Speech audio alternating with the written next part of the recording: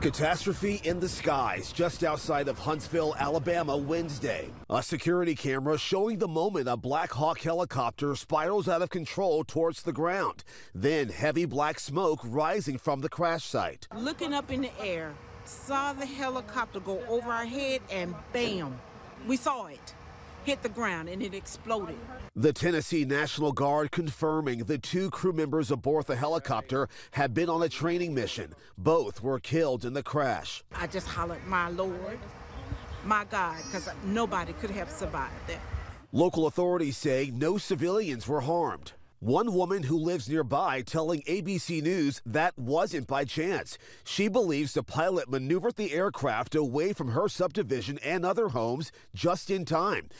At one point, she says the military helicopter was so close to her home, her windows were shaking.